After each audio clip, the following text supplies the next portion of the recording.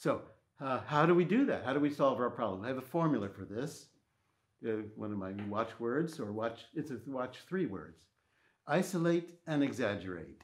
You isolate the moment, whatever it is, you very clearly say, it's really just this moment. You don't say, oh, I messed up that piece. You say, it's right here.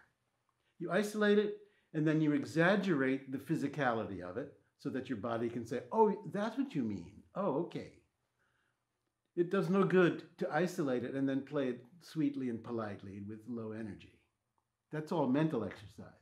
I'm talking about training our bodies.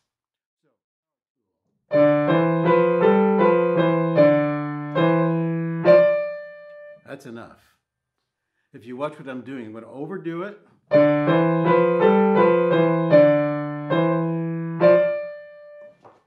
I mean, there's no such thing as my going too high up in the air. This is how we learn. So I'm saying to my right hand, you're going to go way up here while this guy is down.